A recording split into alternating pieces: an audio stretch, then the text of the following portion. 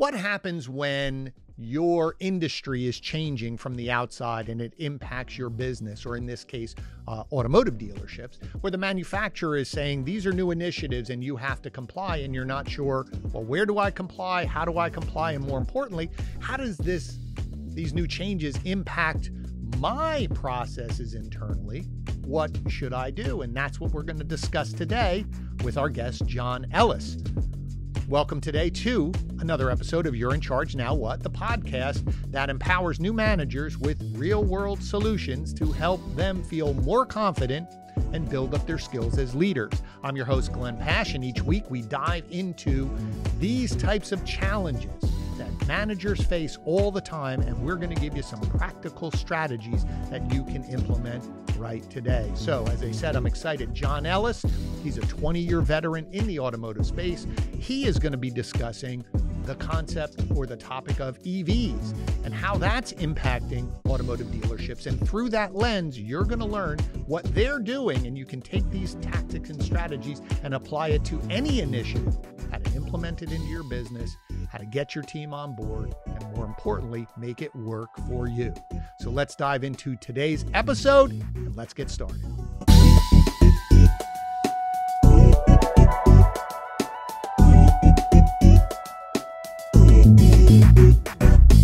All right, so welcome back to another episode of You're in Charge Now What. I am so excited to have John Ellis with us today.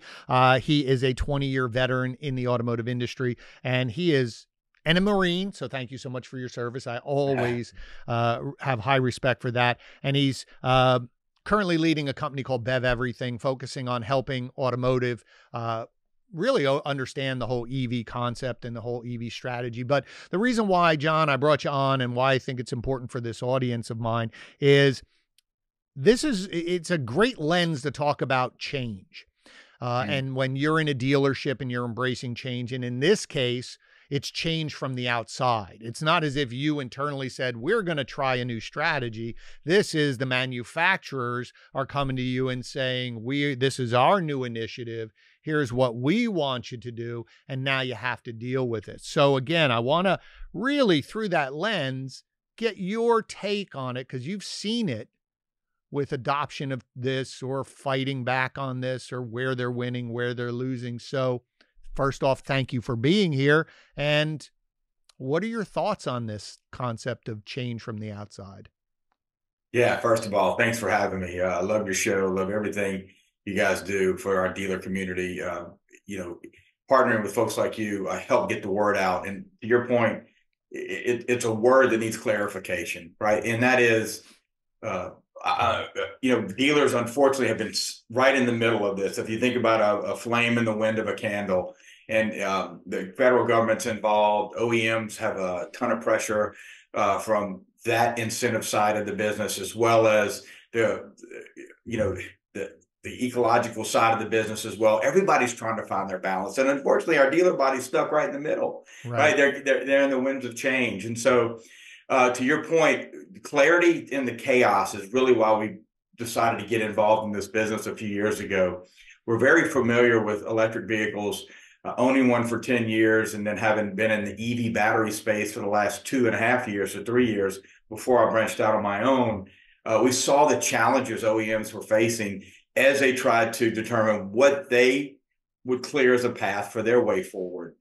Tesla's muddied the waters in the last couple of years, but before that, they had a tremendous amount of success, so it looked pretty enticing to them. And for dealers, to your point, everything's coming from the outside in and putting so much pressure on what they should do to evolve in this space and how quickly they should evolve. And so what we're seeing right now is many dealers are taking a wait and see approach. And what we've tried to do is say, let's take a baby step, crawl, walk, run approach, because it's coming.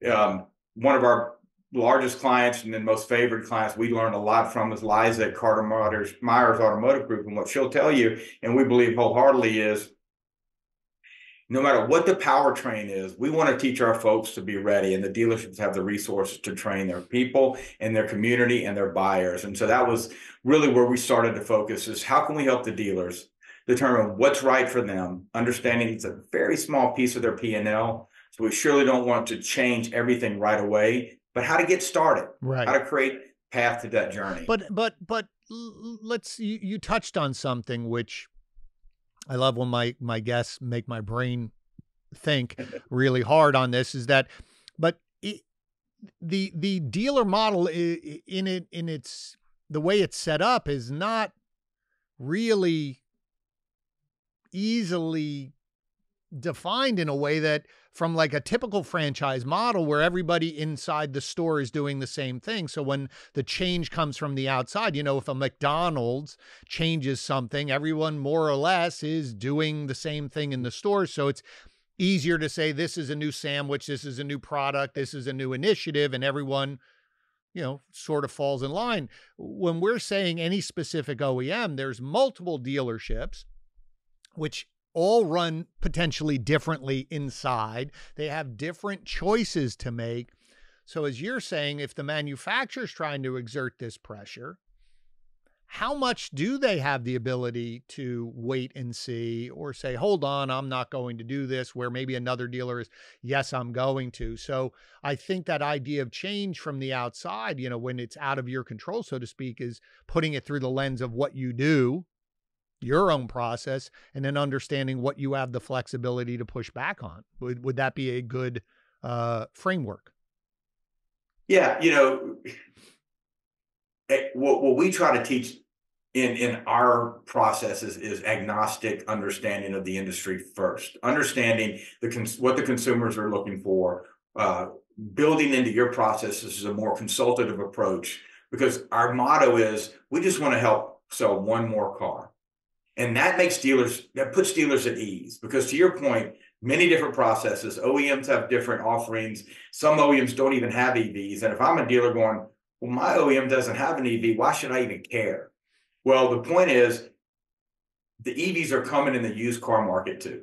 And there's opportunity to take that and build your brand and build your DMS and also build your profitability. So we want to teach agnostic processes at first, understanding that the OEM has a responsibility of teaching the vehicle detail training. So the type of vehicle, its longevity, its range, all the things are important. And then their quantity to the dealer body and what they expect of the dealer. So how many charging stations or how many certified techs that need to be on staff. Those things are pretty much undeniable. If you want in, you have to be in. If you don't want in, then you're going to be out. Most dealers choose to be in, but not all. Here's the dilemma. Without taking an agnostic approach and saying, Mr. Dealer, you have to get ready, at least agnostically, to how to have this conversation and how to train your folks to appraise, recondition, sell, finance, and service any EV that comes through your door. Right now, typically you don't service the battery. We get that, but everything else is serviceable and reconditionable. So that being said, that's where we start. And that takes the pressure off them to go, well, I don't need 5 charging stations. Well, that's a decision you have to make. And what we found, and you saw here, Glenn, Ford just pulled back on their harsh requirements to the dealer body because they realized, wait a minute, this train has left the station, but the speed is nowhere near where we thought it was going to be. Yeah. So if we stay right in the middle and we help dealers build that process, the training module, and then the leadership accountability to the acumen agnostically, they'll be ready for whatever comes by the brand. See, what I like about that is you're taking that approach of analyzing the change, right? We were joking earlier on before we got on camera was, a lot of times industries, not just automotive, but a lot of industries or even dealerships or businesses have a tendency to see a new idea and we run wholeheartedly to one side and then we run wholeheartedly to the other side. At the time of taping, we're heading to the big national automotive conference, or by the time this airs, we might be past it, but AI is the big buzzword this year, right? So yeah, it's a new buzzword. But the point is, and why I want to talk about through the lens of EV, because you could look at this through the lens of AI or any of these initiatives are, first, what are the requirements from the manufacturer in this case, or the outside pressure? Mm-hmm. Is it real? Do I have to jump in first or can I wait? I have a dealer friend who says, I don't want to be anyone's guinea pig, so I'll wait till they, work out some of the kinks. And then what I really liked about what you said is you're putting it through the lens of my process. What's good for me within reason of what you have to. To your point, I have rural dealers who are going, no one's buying an EV here, where I have people who are in more metro areas are like, send them all to me. I can't keep them on the lot.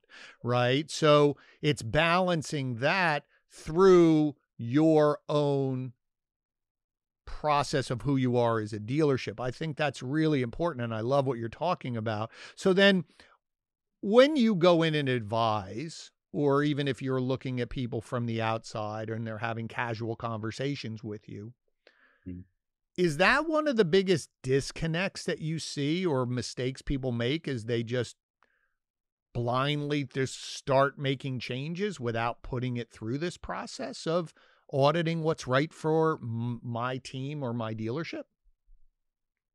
Glenn, that's a great question.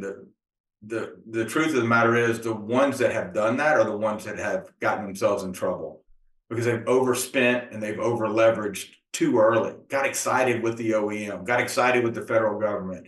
We know how all that works, right? There's plenty of money to go around, but is the demand going to follow all of that excitement? And what we found was demand is a little tapered right now. A lot of it has to do with infrastructure. It's not the vehicle itself. We can get into that another time.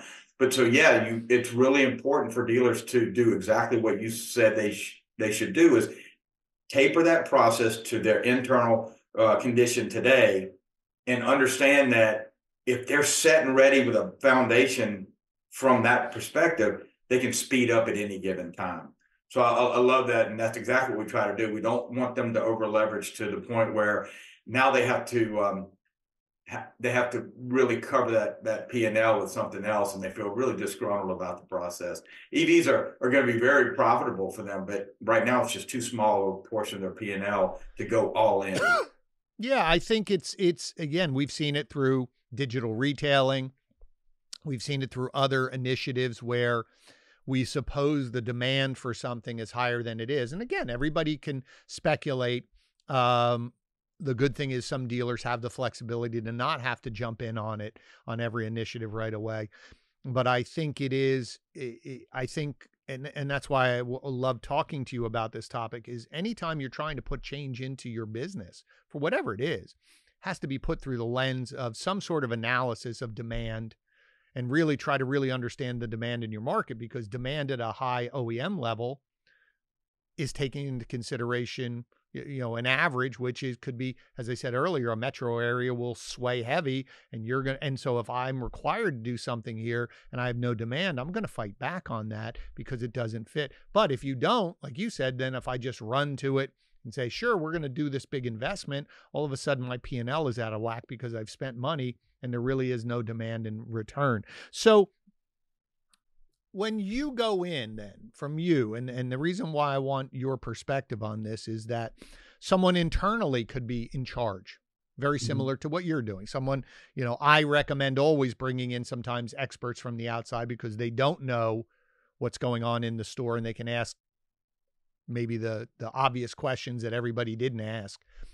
But what would you say, how would you recommend to someone who's internally saying, I'm going to be in charge of this, I have to manage this change? What would you recommend from things that you do to say to them, well, if you're going to handle this, here are 2 or 3 things that I would do first in order to understand what the demands or the pressures are going to be on your organization? Yeah, great question. It definitely depends on the size of the organization. But the first thing you want to do is build the structure, right? So understanding that if you're a single rooftop, you want to be what we call the EV champion, whether it be in a leadership position or it'd be a staff position with a leadership sponsor, or in the case of like Liza and many others we work with, you build a kind of a corporate structure down to rooftop structures, right? So each rooftop would have a manager sponsor with a champion or 2 inside the rooftop. It's really that simple. You want to make sure that at whatever level, so let's just take the rooftop level, there's at least 1 or 2 people in there that spend that time in a career path type design position to learn what's important. If you remember years ago, Hyundai came out with its high-end models, and it created a space in the dealership where there was a concierge platform where you would only be able to learn about this vehicle, make, model, trim at that station of the dealership. Now, we're not asking to do that, but we'd like to have that level of expertise in each rooftop for the electric vehicle, so that when other conversations happen with people that aren't educated, they can be the fill-in, or what we call the champion for growing the acumen for everybody in the store, but giving the best customer experience possible. Because what we don't want to have happen is I say, I want to be the one that leads, and then you are the only one available in the store. And let's say you're not there that day, or you just don't have time to be abreast of the latest information for that make, model, trim, or even just in general EVs. Someone comes in the store and they ask questions that we have no answer to, and we really look clueless and lack the confidence. That's when we lose even the intender that's an ICE buyer anyway. Right. What we want to do is make sure that even the intender, the curious, that probably aren't ready for EV, or if they are, they need to be qualified just to make sure it's the right EV for them.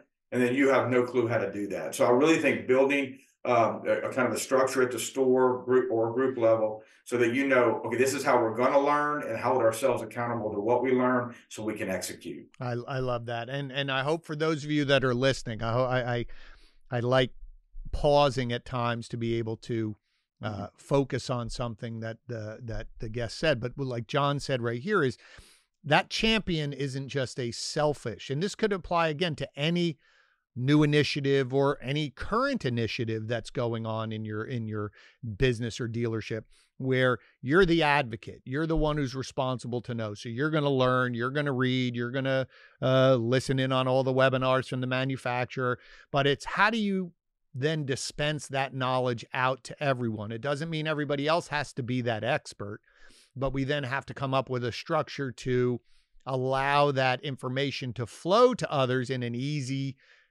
digestible and usable form. So to your point is, I can't be the bottleneck where I'm the only person who knows about EVs in the whole building, versus everybody knows enough to have conversations. But if they need an expert and I'm here, well, let me bring my expert over. And I think that also then allows that expert to help disseminate that information and partner with the marketing company to say, how are we putting this information out on the website so that customers see us as the EV expert? Our website is an information hub, let alone internally. So I really like that. So again, folks, for any types of change, whoever's that advocate, we have to take it that next step and say, you're not just the educator, the person who's learning, you have to be the educator and or distributor of information to our team. I really like that a lot. Yeah, we call it train the trainer, rooftop. You're the rooftop champion, and it's worked out really well for the groups that employ that structure. So when you're through now, let's say your engagement, and I want to move towards sort of this idea of implementation, right? So someone brings you in, and you have all these ideas, and we're starting down the road of this. Where are some of the biggest hiccups? Where are the biggest obstacles, either from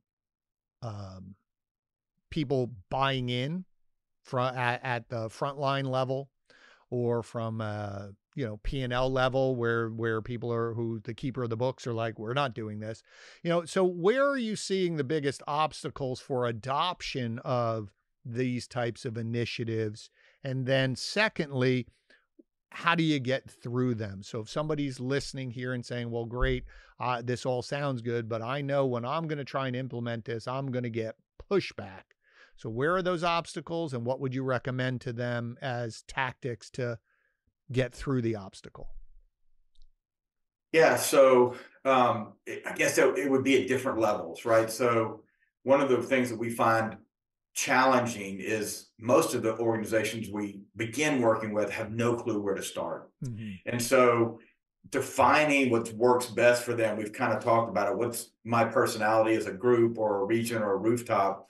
And then how do I get started? Now, some of the progressives have already started, and then they're a little easier to work with. But the ones that haven't, the biggest thing is everything that we're hearing in the news today are pulling people back from making decisions. So EV adoption is slowing, day supply is growing on inventory on lots, prices are dropping rapidly, so retention values are tanking, and all of the things that would make my the thought process as a dealer is, I don't want to be involved in that. It's just way too volatile. How long can I wait before I get started? And that's the biggest barrier I think we have. And so the way we help dealers find their way forward through that thinking is really looking at logical, regional, and you said micro data from the macro data in their market and in their nameplate.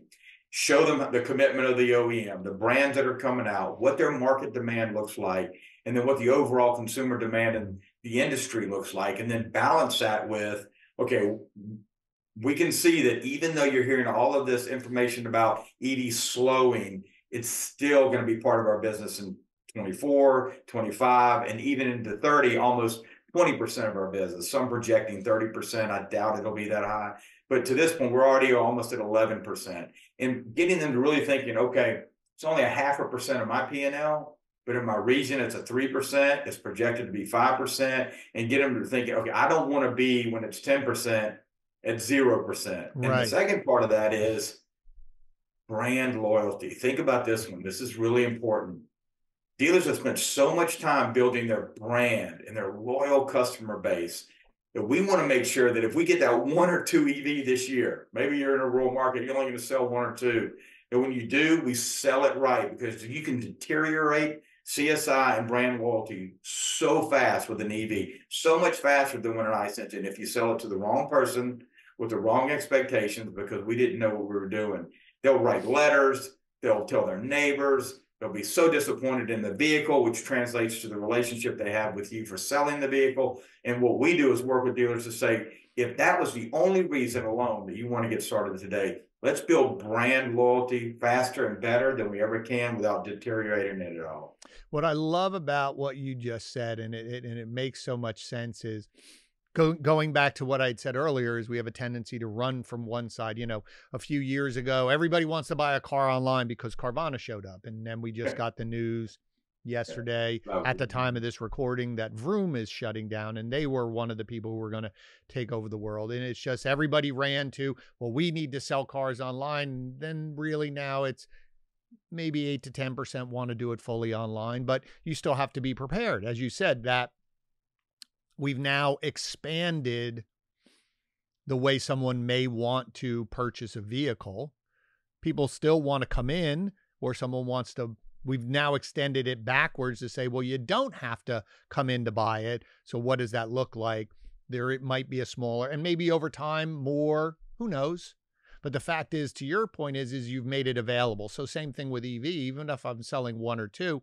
So what I took from it for that person who's saying, how do I get through the obstacle, is start small. Don't try to eat the whole cake. So then say, well, what if we all just learn about EVs? Let's learn about our brand's EVs. Let's understand what if. Let's play, if we're not doing it, let's play the what if scenario so that we start strategizing and thinking about it. And maybe if we're not going to do one right now, we spend the next 6 months learning about the EVs and learning about all the questions, answering all those questions. So when we start to turn it on, we already have some understanding. We didn't lose 6 months. And that's what I heard most from you, is we didn't lose time learning. Just because we didn't start playing yet doesn't mean we didn't learn the rules. We didn't understand it, right? And then we slowly get into it where maybe we will sell one model, or to your point, is we sold one, but we did it right. And so you can accelerate that process instead of trying to jump into the pool. And that's where I say, learn from the mistakes that we've made, or potentially your dealership made over the last 2, 3, 4 big initiatives or big sweeping changes that were supposed to transform the industry and didn't, or it settled into a normal number or some sort of percentage. So I really like that idea of starting. I think you said it before, crawl, walk, run, you know, and I love that. So a couple other questions as we pivot down here. So if you're, you know, when you're helping and you're seeing this initiative from the outside and they're trying to implement that, are you seeing that people are making the same mistakes in terms of assuming their team has it all locked down without really consistently training on it, and thus we expose ourselves to mistakes since it's constantly changing.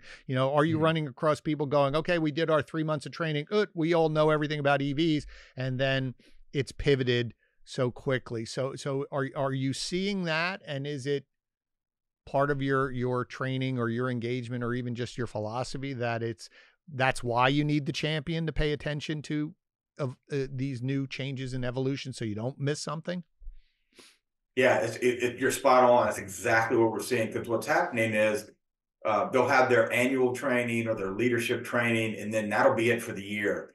And it's really what's allowed us to build stronger relationships with our clients is we have a training program that is twice a year in person, but then every month we have a EV champions community get together virtually every month. We train on a topic of the day, and then we have homework, we have role plays, and then they come back and they train us on what they learned. And when they get their stamp of approval, they go and train their team. So they get the opportunity on a Monday morning sales meeting to talk about what they learned and do a quick role play. So everybody can learn in the rooftop, in the region, in the group, what these few people learned on this intensive training that we do monthly. So as you know, Glenn, the news cycles change like the wind. So we're hearing right now we're in the winter months of how horrible EVs were, but before that it was residual values, and it'll be something next month. And they need to hear truth, not fiction, as Brooke Furness would always say, about what really is the truth today. So I can not only know myself and have confidence, but if someone asks, I can say, here's some data, some facts, here's some sources to go learn some more on your own, so we can get emotion out of the way and clear the path to truth and fact.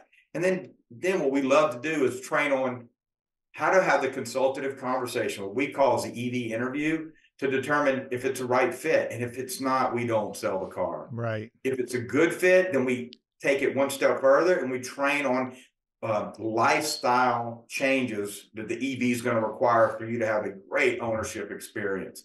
And building the Q&A section on our website for really self accountability of the EV owner when they leave the dealership to go, oh, I remember they said something about range. Let me check that Q&A section. If I don't get it, I'll call John back.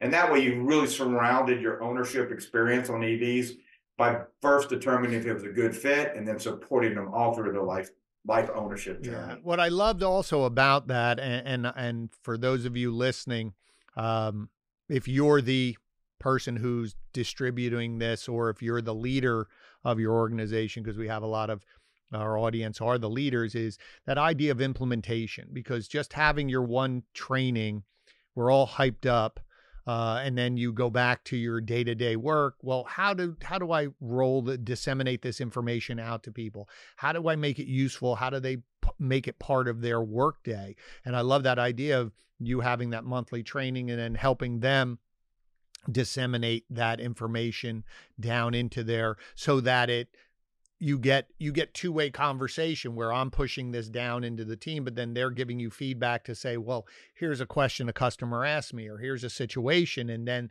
that person then also has an area or an arena to go back and get feedback from, which is your group and the other people who are in the group who can say, oh yeah, we had that question too. Here's how we answered it. So it's a resource up and down. And I really like that, because I agree with you. I think one of the biggest problems or disconnects when I'm working with groups is this idea of implementation. The idea sounds great in the classroom, but then who's going to help make sure it trickles down into the day-to-day? How do we implement it into their current processes? If it is going to change, how do we make sure it's happening, versus we just assume that because we talked about it in our classroom and everyone went, sure, John, we got it. And all of a sudden you're scratching your head, and a month later you're going, yeah, I think we talked about that, or I think we did that, or didn't we used to do that? It can be very frustrating. So I love that idea of change. So one other question on this, and then we'll wind up, because I really, and I do appreciate you taking the time. I love this conversation. I've always wondered, for your perspective now, because you've been in EV, why did more manufacturers not lean in more to hybrids before making the jump to full EVs? Because as myself, as a consumer, an EV is a big commitment. I've had friends who have it. They use it as their second vehicle, their local vehicle, but they, maybe they got solar panels or they had to reconfigure the battery or the charging, and that meant had to spend money on reconfiguring the whole electrical system in their house to be able to do this.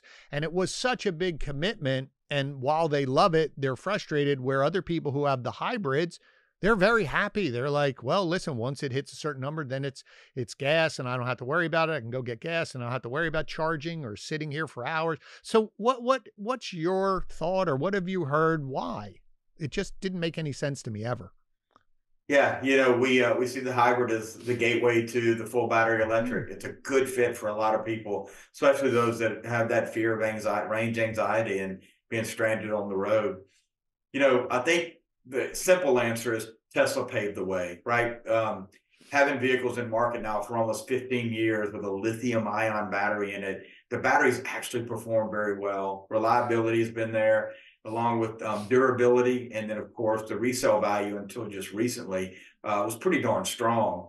So manufacturers with government help, again, I'm a financial economist, so you can imagine I'm conservative fiscally. I don't like the government to get too involved in our private business, but they did. And in doing so, it was under the guise of climate change. And so I think what you found is just a perfect storm to say, what we call PHEVs, the plug-in hybrids, are just not satisfying the climate change aspect of the government handing out incentives.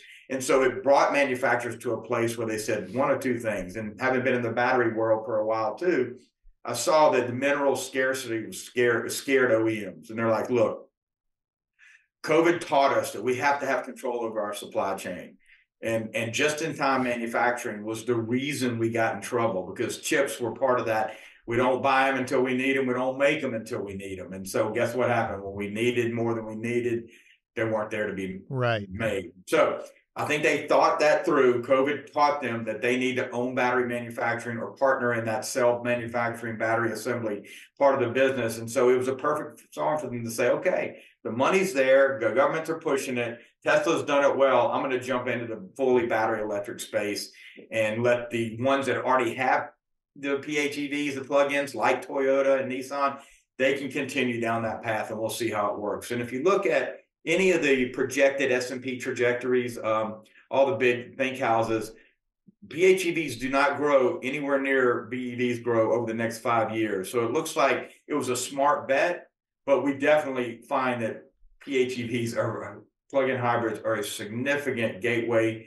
opportunity for those that are still and that's the way it made sense to me, is that it's a nice stepping stone instead of jumping to, so again. All right, well, great.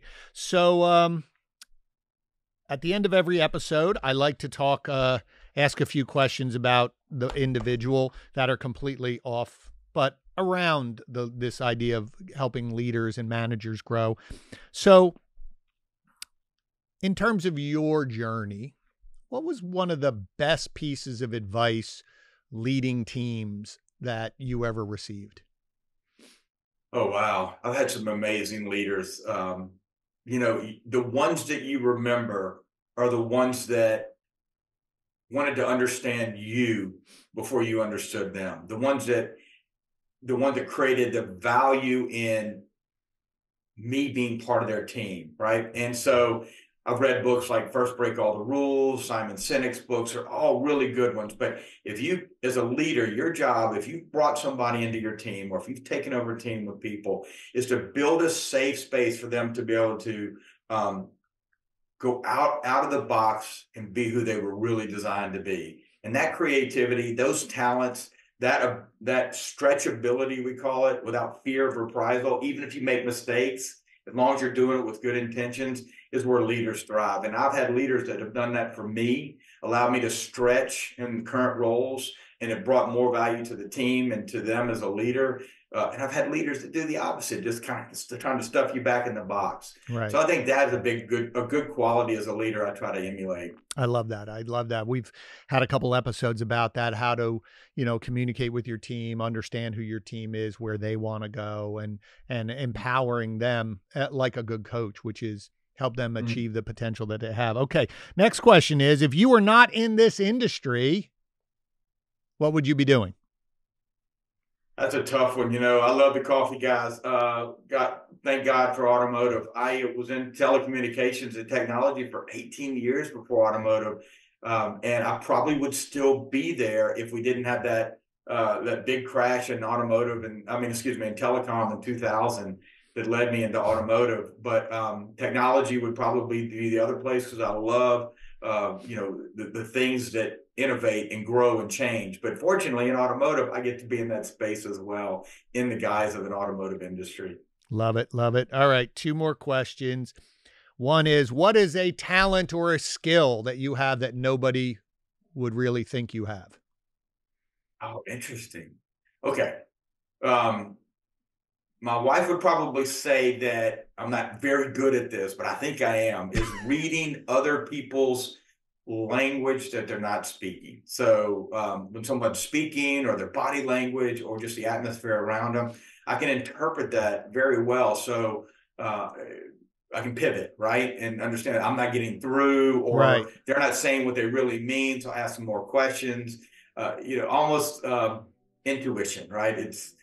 I'm sure many people have it, but it's something I've recognized later in life that if I use correctly, I can connect better with people. Awesome. Love it.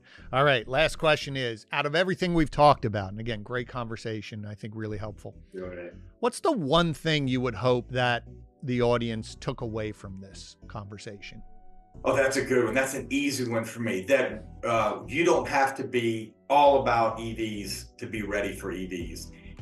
Electric vehicles are here. They're not going away. Tesla's proven that it can be part of our ecosystem, but it doesn't mean that you have to be all in. Just get started, sell one more car. And that's what I hope you took away from today is we can help you. There are other partners out there that can help you. Just figure out the best way forward for your dealership. So don't stay away from evolving and transforming because you think you're being asked too much or you have to commit too much. Just take the first step. We'll be glad to help you if we're your partner, but there are many out there that can help you as well. Love it, love it, love it. Well, listen, John, thank you so much for being here. So tell everyone where they can connect with you online, what you're doing, where do they learn more about your company, and we'll put it all in the show notes, but tell them right now. Yeah, great. So you can go to www.beveverything.com. In there, you'll have a chat feature, but you can also join our EV community. Now, that's a free resource for consumers and dealers with training material, resource material. We also have private dealer areas in there where they train and learn on their own. Plus, you can just email me at john@beveverything.com as well. So we'd love to hear from you. Just find out where you are on your journey and see how we can help. Great, great, great. Well, again, I really appreciate you being here. This has been a great conversation. I love the fact, and audience members, you know the drill. So please make sure, if you haven't already, subscribe to the channel, click the subscribe, the like, the notifications. We're here every single week. Our goal is to bring great conversations to help you become the leader that you want, build your skills, help fill in your gaps. As always, make sure if you found value from the conversation John and I had, please share it out with your network. I'm sure there's people who could benefit from that. And as I say at the end of every episode, you're in charge, but now John gave you a few more things to fill up your toolkit to help you become the leader that you want to be. Thanks again. I look forward to seeing you on the next episode. John, I look forward to seeing you as well. Thanks, Glenn.